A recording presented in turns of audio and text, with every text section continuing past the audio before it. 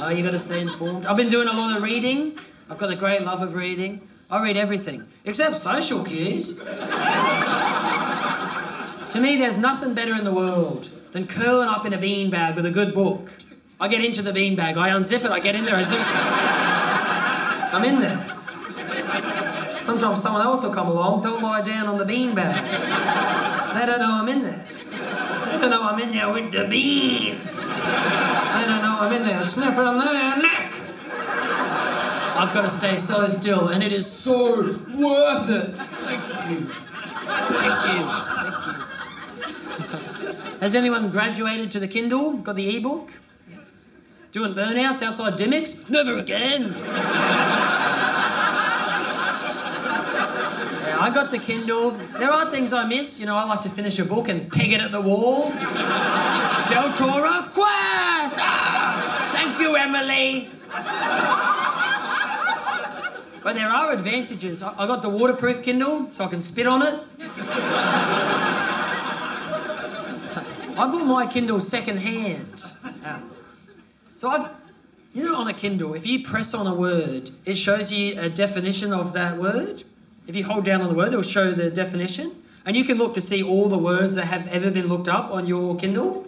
That's how I learned that the previous owner had looked up 2 words. Neo-techno-feudalism and nipple. Tell me more about this nipple. And yes, the previous owner was a blood relative of mine. Ooh. I'm not going to say... Oh, it was one of my uncles. It was my Uncle Brendan. He's a dirty, dirty prick. I want to get an operation to become a computer. I want to be silver and have no empathy. Because computers are very powerful. I'm serious. They once had a tournament to see if a human being could beat a computer at chess. And sure enough, the human won a few rounds. Everyone's like, yeah, good on ya. Wow, go humans. We've still got it. But chess was invented by humans. That's a human game. That's one of ours. I want to see who could convert a Word document into a PDF faster. I don't know if a human can even... I've tried, you know.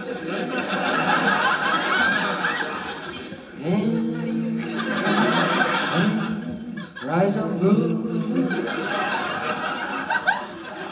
When are we finally going to get a Compare the Meerkats feature film?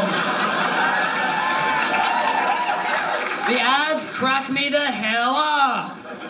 The Meerkats, Sergey and Alexander. They've been making us all so happy for the best part of a decade. They're classy. They wear robes. They're nice with it. Why haven't they had a movie? What's going on? They are so ready to make the leap. And don't try to tell me they can't fill the big screen. I went to the cinemas. I went to Hoyt's. I went to Hoyt's to see The Lost City with Sandra Bullock. At Hoyt's. Before the movie, they played a Compare the Meerkats ad. I'm serious. People stopped talking. Hold on, these guys are all right. Can we dim the lights? These guys are sensational. I mean, it's all rigged. What have we got? Kung Fu Panda 5? How to Train Your Dragon 10? This dragon is getting quite an education.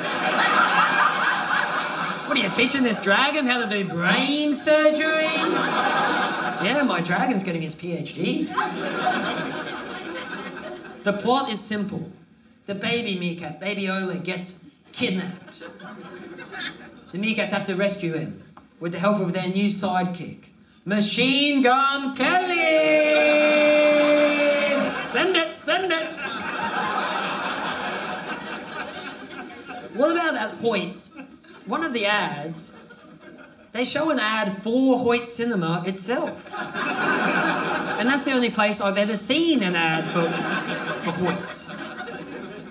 They're like, come down and experience Hoyt's. What do you think I'm doing? I'm here. Am I not sitting in B5? Am I not wielding a chop top?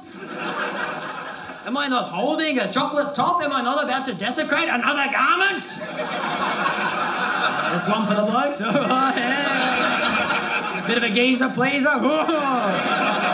These blokes are positively buckling. We might have to strap them in. Dave!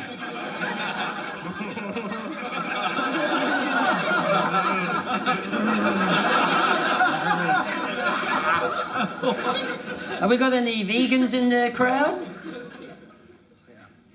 Oh, yeah. I'm vegetarian, but I want to become vegan, you know? And people always like, vegans! When I reckon really they should say, vegans.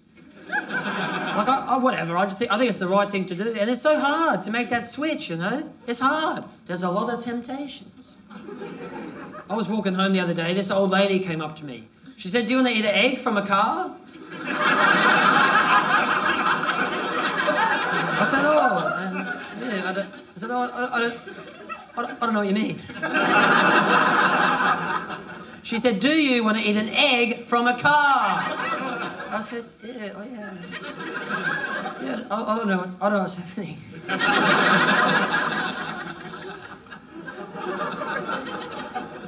She said, follow me, cunt. I followed her. We walked for ages. She was walking fast. She was paranoid. I would describe the glances she was giving me as conspiratorial. She led me to a car park. It was very, what's the word? Secluded. Is it? There were people everywhere. No, it was desolate. It was grimy. There was a car parked there. A Peugeot. Beautiful little car. Hatchback! French design. She walked up to it. She whispered. The car made a low rumbling sound in response. Then an egg popped out of the exhaust pipe. She said, you want that? I think you might. You look like you do. I said, yes, I want it so badly. Oh, a car egg. I said, but I don't know, is it ethical to eat an egg that came out of a car? Ooh, this is putting my moral compass into a spin. I need to think. She said, well, hurry up. There's plenty of blokes who want it. Suddenly, 50 guys came out of the alleyway. I think mostly hobbyists, but a few professionals. Usually I say, I think mostly professionals, but a few hobbyists. I guess either way, it doesn't make a great deal of sense.